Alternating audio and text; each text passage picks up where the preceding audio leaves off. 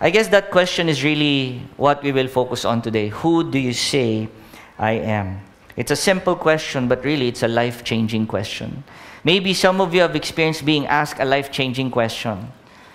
I was thinking about that the other day. What's a life-changing question that really changed my life? I believe it was when Pam said yes. Will you marry me? Right? It was a life-changing question. But more than the questions that we ask, this is a life-changing question because it is Jesus who asks the question.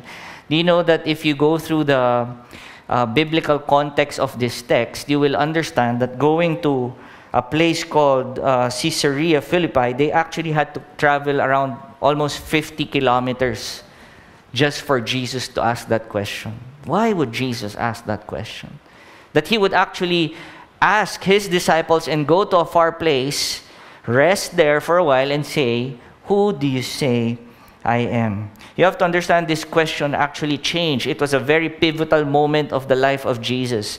It was already on his 3rd year of ministry. And when he asked this question and when he got the answer that he was waiting for, things changed in his ministry. After this, he was more vocal about the coming death that would happen.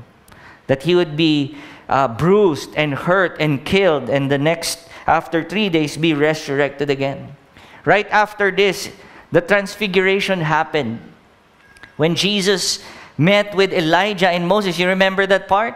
And so he was transfigured. And after this, he was teaching about the commands of the kingdom, the greatest in the kingdom. And so it was a very pivotal moment in the ministry of Jesus. That's why he asked this question. And as he asks this question to the disciples, I believe we also have to answer that question. And so as a guide, we're going to answer 3 questions today. If you guys are ready, I hope you guys take notes as well as you copy the verses that we have. We are at Matthew chapter 16, verse 13, and we will end at verse 19. 3 questions that we want to answer today. Number 1, who is Jesus? Just like how he asked it, who do you say I am? Number 2, what is a church? As Jesus talks about building a church. And the last question that I want to ask is, what is a church called to do? Who is Jesus? Who do people say the Son of Man is? This is the start of the conversation. Jesus asks his disciple, so what do you hear about me? Who do they say I am? And I like that because he wanted to get first the popular perspective or the general public perspective of who he was. And the Bible says, this is what they say about him, that he is John the Baptist, resurrected. Why? You have to understand, John the Baptist was someone who preached the coming of the kingdom. The message that John the Baptist was preaching was summarized with this: repent and be baptized, for the kingdom of God is at hand. And this was the same message of Jesus when he started his ministry. And so he was being compared to John the Baptist. Maybe he is like John the Baptist. Another said he was like Elijah, by showing powers that not only a regular person can do. Elijah is, as we know, a prophet. He would be able to feed thousands. Jesus was able to feed 5,000, counting only men. And so there were more. Imagine, no? He asked the person, can I reach the regular yum? And then naging 5,000 yung regular. Alam mo, if there's one miracle that I would want in my life, if I would be given a miracle to do, I believe it's multiplying food. No? Isipin nyo, no, meron lang isang nagbigay ng yabo, tas mapapakain ko kayo lahat. Gusto nyo ba yun? Diba? Parang, after church, Lord, bless this food. Ganon. And so he was being compared to Elijah, and he was also being compared in our text. It says, Jeremiah, the prophet. Why? Because as we know, Jeremiah was the emotional one, the weeping prophet. And we know this, that Jesus' ministry for the past 3 years was all about compassion. That even at his point of desperation or really being sad, he actually was compassionate to the people. But this might be a good perspective of Jesus. Maganda naman yung sinabi ng popular general public. It was good. It was people of God, prophets of the olden times. But you know what? I want to say this. Jesus is nothing compared to them. He is much more. And He's the only one who can truly satisfy. What was the big issue about the perspective of the people?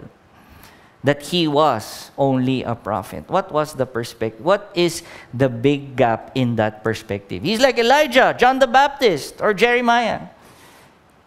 I believe we as people of God need to hear this.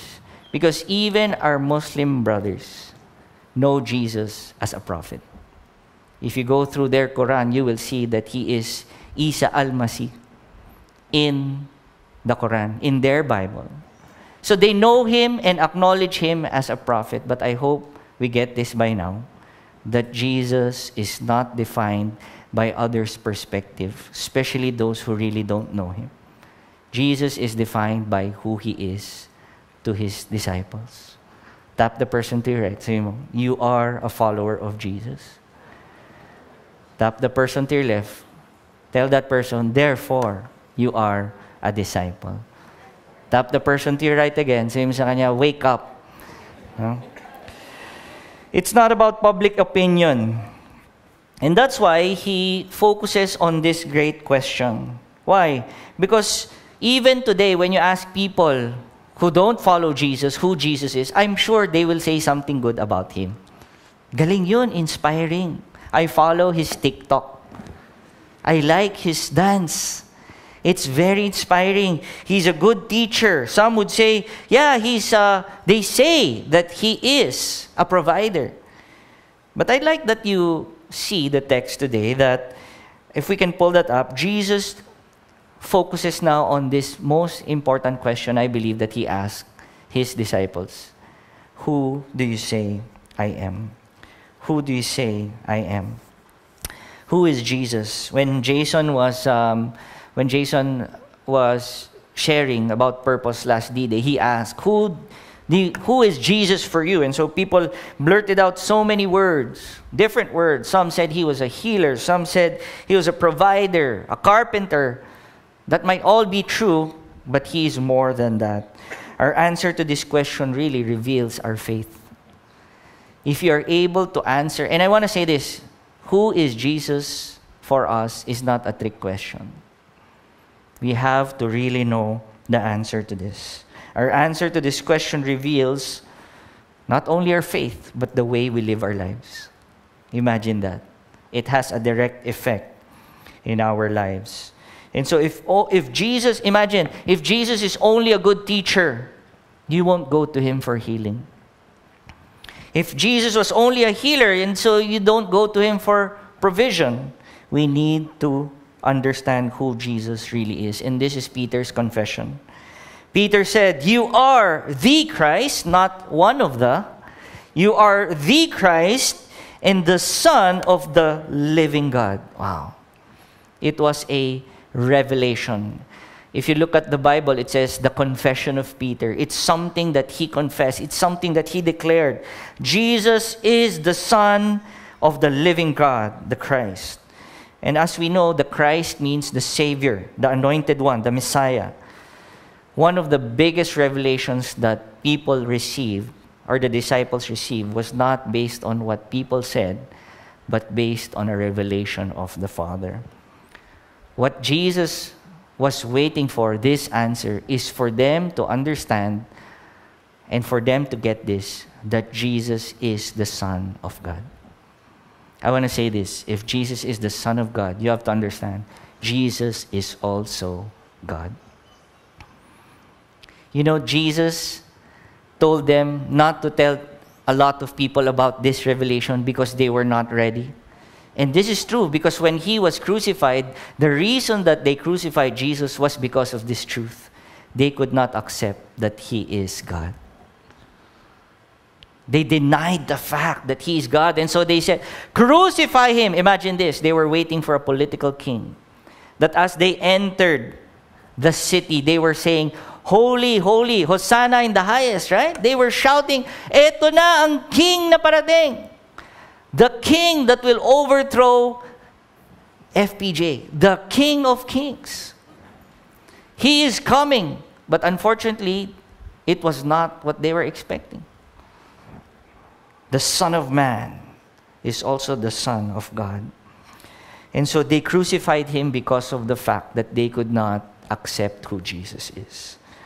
For us, it's something that we should always know. And so who is Jesus for us? Think about that. Make that be a very personal, reflective question today. And I want to say this, if there's something that I want you to take home today in this question, it's this. Who do you say I am? The most personal and honest question, an honest answer would be this. Are you ready? Are you ready for the answer of who Jesus really is? Thank you, Ate Emmy, that you are ready. Well, give them time. Lord, make them ready. This is the answer to that great question. Who do you say I am? I believe the answer is this. Jesus Christ is my Lord and Savior. That's a very personal answer to this question. It encompasses who Jesus is. Is this true in your life today? Lord, you are my Savior. The fact is, there are times, I have to be honest, there was a time that I thought my Savior was my mom. I thought my Savior was myself. I thought my Savior was my career. For as long as I'm working here, I'll be okay. But it comes to a point, really, in all our lives, that we will figure this out, that nobody can save us but Jesus. And the pandemic has made us realize that. Everything is fleeting. We don't have control. Jesus is the Lord and Savior of our lives. A personal revelation from God, the Bible says. He says, blessed, you're blessed, he said to Peter. You're blessed. Why? Because this was not revealed to you by people or your dad, but only through a revelation of God. And so when we learn who Jesus really is as the Savior of our lives, I want you to know this. This truly is a life that is blessed. If you read verse 17, the Bible says, and Jesus answered him, blessed are you, Simon, for flesh and blood has not revealed this to you, but my Father who is in heaven. To experience a blessed life is to receive a revelation from the Father. That's how we will really live a blessed life. I like that song that Tim sang a while ago. I am alive. You made my heart brand new. Remember that? I was observing. You were all reading the lyrics. Most of you were singing to it. I am alive. You've made this heart brand new. I hope you know that declaring that to God is great, but you can actually sing that and declare it to someone else. We can actually be saying, I am alive because of you, my wife. I'm alive because of you, my work. To be really alive is to have a revelation of God, from God. And this is the revelation that we all need Jesus. Amen? I want to say this. There's good news. We might not be able to know Jesus fully yet. True, right? May nire-reveal pa sa atin si Lord.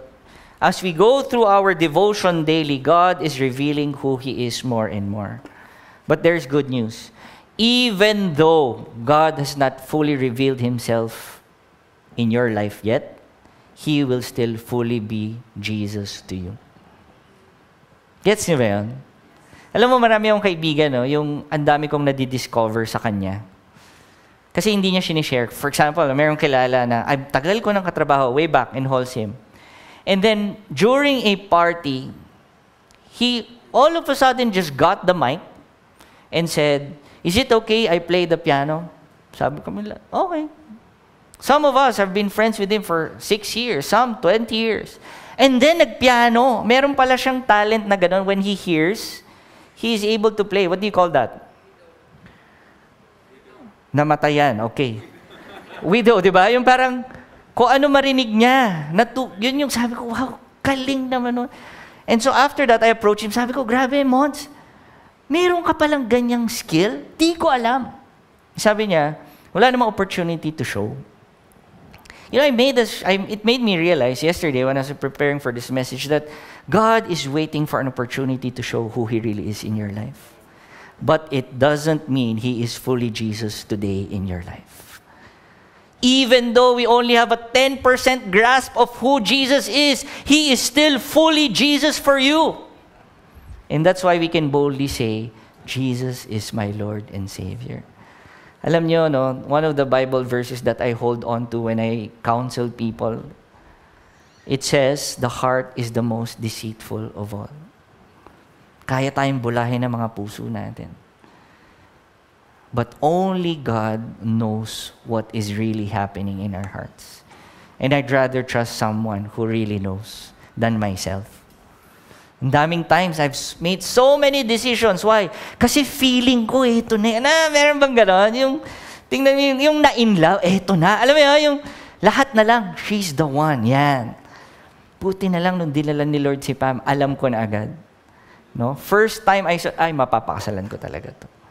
She's the one. Look at the person to your right. Look at the person to your left. Wala, no? Wala dyan, no? Walang the one. To experience a blessed life is to receive a revelation of God. And God will always be fully Jesus for you. It's not a limited version. Always a full access one. And so when the disciples learned who Jesus really is now, a revelation from the Lord, now they've answered this question the right way. Jesus was excited because of this. And so what did he do? He now focuses on the conversation from the revelation to who they are. Verse 18, I tell you, you are Peter, and on this rock I will build my church, and the gates of hell shall not prevail against it. He says, on this rock I will build my church. I hope by now, and I know you've been hearing this ever since we started the series Stable and Sure. We've been talking about the cornerstone and the people of God. By now, you know that the church is not a structure. It's not a four-walled, high-ceiling structure. It's not something that has a sanctuary. A church is a people of God, and that is you and me. This is what Jesus was building. It didn't matter where they met. It mattered that they met as people of God. A community of believers following Jesus. And it comes from the word ecclesia. Can you say that with me? Ecclesia. It actually means a body of believers whom God calls out from the world and into His eternal kingdom. It's a combination of two words that means to be called, tinawag tayo, and not only that, out from and out to. Not only are we called, but we are called out from and out to. People are called from somewhere and brought somewhere else. Called out is to be, for us, called out from this world and now to belong in the kingdom of God. Called out from darkness and now called out into light. When I was growing up, I loved this game. I don't know if you know this game. We used to play in school Heaven, Earth, and Hell. Naalala niyo ba yung game na yun when you were small?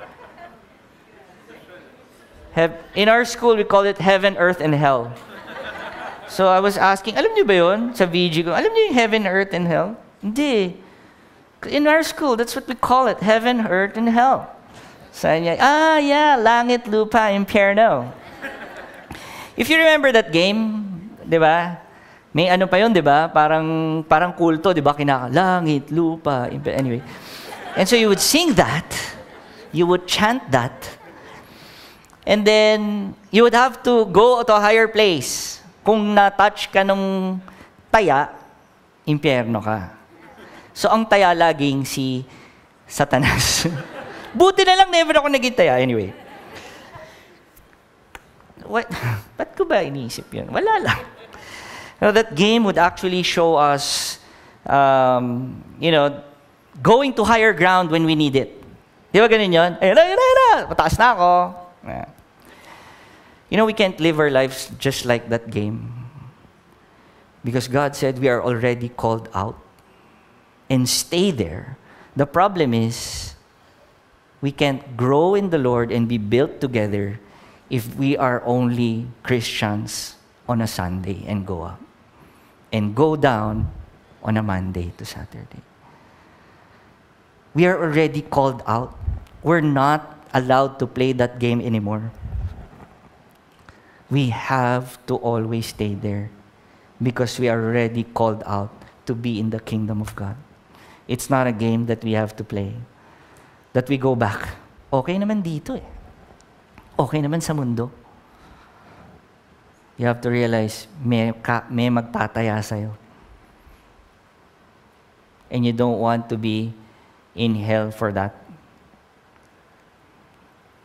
Tap the person to your right. Sabihin mo, taya. Ayan.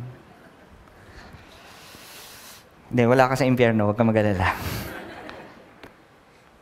God can't build us up if we are Sunday Christians only. God called us out already from that life. And I hope you know the desire of God is always for the best of us. Mahirap sumunod kay Lord? Yes? Mahirap sumunod kay Lord? Yes? Yes. For those na hindi Lord, paramdam mo ang pagmamahal mo sa kanila. Mahirap sumunod kay Lord. But you have to understand, He will always want the best for you. God called us out of sin to live in righteousness. And so there's that different life. And so as God tells these men, His disciples, that you are being built up as a church, this is what we talked about last week. He can only do that if we remain in His kingdom. And He says, the gates of hell shall not prevail against it. Let's just talk about that for a while. You know, the pandemic has made things really difficult for all of us.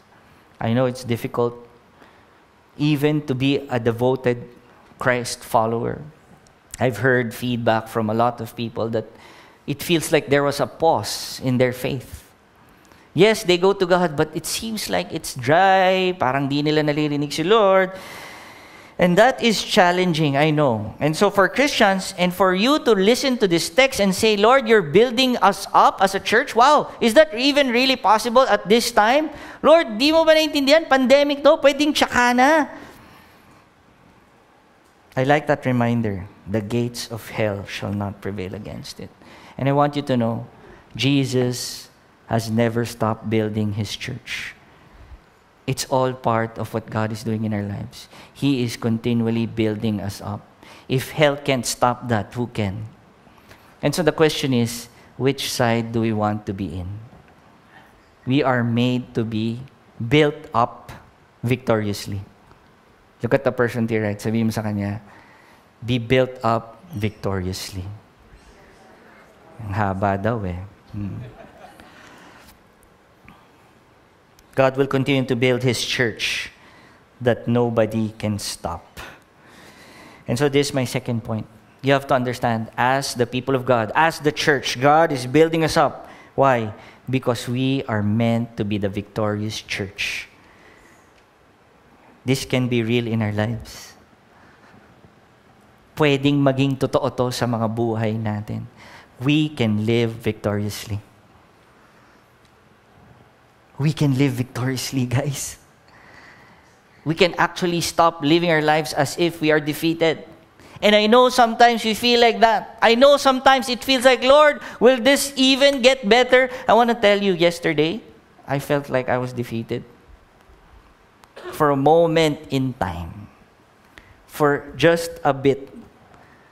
I actually accepted the fact na parang, baka ganito na lang talaga, Lord. But I had to remind myself, we are a victorious people of God. And it's not because of what we can do, but it's about what God can do and has done. This is our reality. We are people of God, and we can be victorious in our lives. I want to share with you a story of a past D-Day experience. I was part of the D-Day. I had my victory group there. There's a season that I was leading. I'm not sure if Alvin was already there. I believe it was 2014 or 15. We were a group of men. And so the opening question, the warm-up question that I asked, hindi pa yan. That's the new, I'll show that later. The warm-up question that I asked was, what's your struggles today? Yeah. What's your nung 2014, di pa ako marunong mag-English eh. So, basta tinanong ko, anong problema nyo? Ganun, no? What's your challenges? What's your struggles? And someone said, grabe yung traffic. Mainit ulo ko lagi. Ayoko na ng ganun. And then somebody said, patience. Kulang ako sa patience eh. Kasi sa office, lagi nila akong, feeling ko talaga, lagi akong masungit sa bahay. Ganun. Yung isa sabi niya, yung relationship ko, love life. Tagal. Ganun. After all they said, it was almost all different from each other. I had to say one thing. Do you want to know my challenge? Do you want to know my struggle?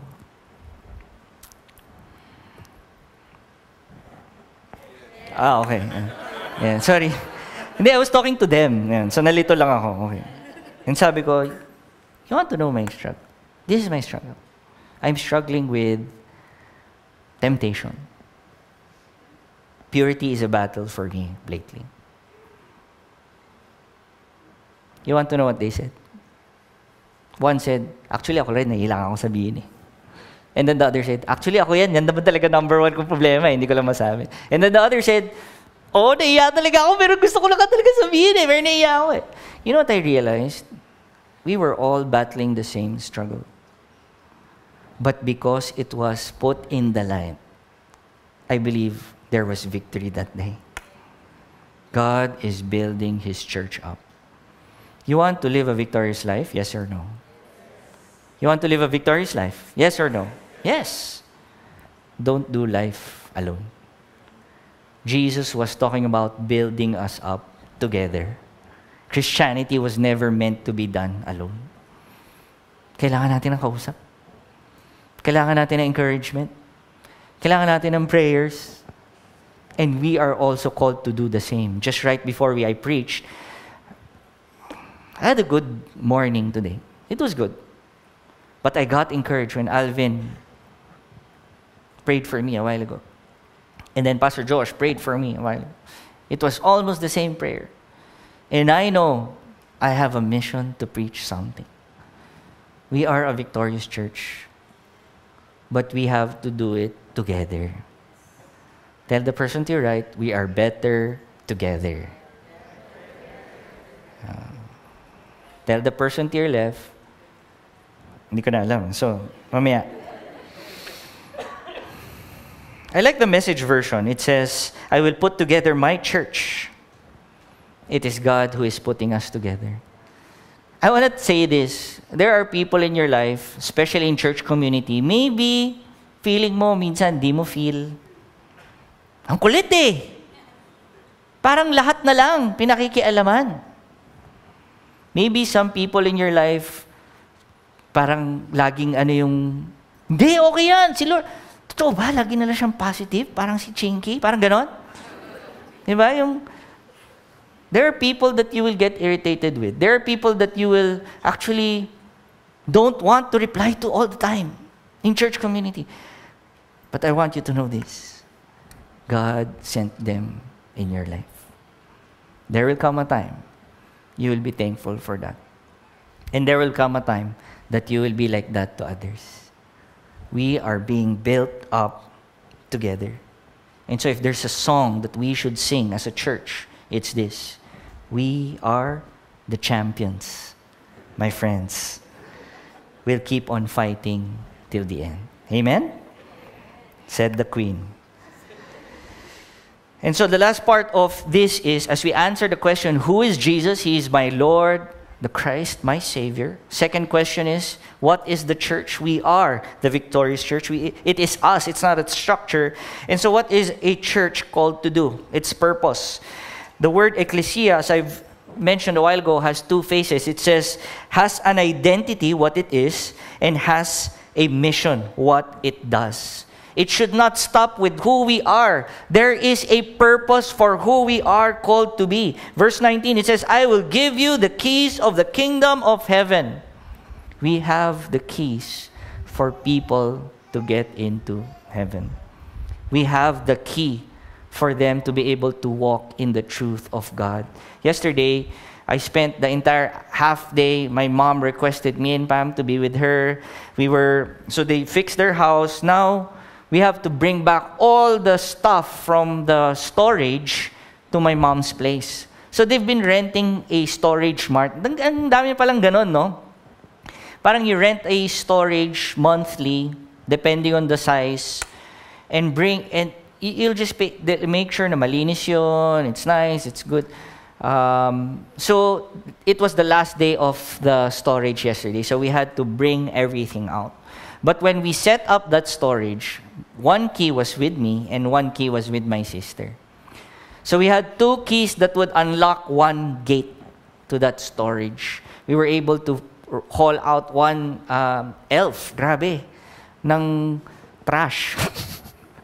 Nung bumalik sa bahay, na-realize na, dapat yata hindi na ito natin storage, tinapon na lang ito lahat. Parang gano'n, no? But anyway, the reason why I'm talking about this storage and the key is the limitation of that key for me and my sister was proximity. They live in Cainta. And I was living nearer, malapit sa C5 yung storage. And so who will open the gate? It's the one who has the key closest to the gate. If you really think about it, for people who don't know Jesus, a church will really thrive when a lot of people have keys. We don't need to, ikaw na magano dyan kasi hindi ko alam. I want you to know and live out this truth. We are given the keys to the kingdom of God. And I hope you use that key once in a while. We have the ability to open the gates where people will really receive the life in the kingdom. We have direct access to the Lord. And this is the reality, not everyone has that. Leadership 113, we had our graduation yesterday. And these are the graduates. I think we have a picture there. Meron ba tayong picture dyan of our leadership? Yan. Can we give them a round of applause? Grabe, no? Leadership 113 is our 10-month school as we develop leaders that will co-labor with us. And so because they have fulfilled the 10 months, we have given them a very prestigious plaque. Yun! Yan. So naka-frame na yan sa mga bahay nila. And they actually, there's so many stories that we want to hear from these men and women. We pray that they will have their testimony here and, just speak of what God is doing. But I asked Lou for some pictures of these leaders leading our tables in Discipleship Day. You have to understand, D-Day was, when we launched it last week, there were so many new people. And I actually was able to talk to 6 people who did not know that they went inside the church. Grabe! It was a post from Jason. Sabi niya, I like this guy. I'll go, it's free, and I will sit down and learn. And we have these Leadership 113 students taking that role and saying, okay, I got this table even though I don't know them, even though I'm not sure what to say, but I will show up and lead these people. And that's, for me, developing people who can access keys. I'm not saying that you need to go through Leadership 113. I'm saying that we can all be part of what God is doing. Lahat naman tayo may problema, right? Raise your hand if you're going through a challenge today. Higher, pag sobrang laki. Lord, yung hindi nakataas ang kamay. We all are going through challenging times in our lives. This is reality. But know this, you have a Savior and a Lord that you can still be a blessing to others. I want to say this leadership batch, a lot of them are going through a lot. Kung alam niyo lang. But still, God can use us. Why? Because God is building us up to be a people for a mission. Remember this, the keys that we are standing on, the kingdom of God says, 1 Timothy chapter 3, verse 15, at the end it says, which is the church. This is the description of the church of the living God, the pillar and foundation of the truth. We are living with the truth in our hands and in our lives. And so when you invite people, when you preach the gospel, know this, you are revealing truth that they need to hear. Why? Because that only the truth will set them free. A lot of people are in chains, in bondage, and you have the key. The truth from God. And so this is our mission, our purpose. We are called to lead people to Jesus. This is the purpose of the church. We are called to lead people to Jesus. Who do you say I am? Jesus asks. We can say, Lord, you are my Savior and Lord. And so if there's one thing about the church, when we know who Jesus is, it's this. We are the church of Jesus and for Jesus. Can we bow down our heads? I just want to pray. Lord, thank you that this question we will be able to answer today as we have heard your word. Thank you, Lord, for asking us once again, who do you say I am? Sino ba ako for you? The question that we all need to answer. And I want you to hear this from me. God wants to reveal this truth to you. That Jesus is the Son of the living God. As you close your eyes, I want you to hear this. If this is your first time to hear who Jesus really is. Acts 4 verse 11. It says, this is Jesus, the stone that was rejected by you, the builders, which has become the cornerstone. And in verse 12, he says, and there is a salvation in no one else. For there is no other name under heaven given among men by which we must be saved. There is salvation in no one else but in Jesus. So if you want to experience Jesus today for who He really is, it starts with knowing that He is your Savior. Lord, thank you that you are a God who is concerned not only for us today, but for our tomorrow.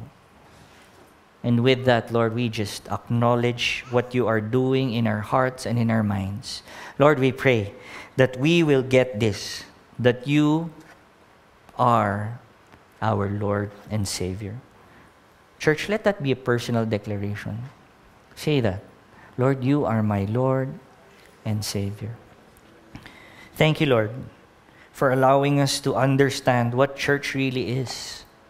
The church is life together for you and with you. Thank you, Lord, for reminding us that church is not just about us, but it's about reaching to a world that needs you, Jesus. Thank you, Jesus, for what you have done on the cross. Thank you, Lord, that we are alive because of you.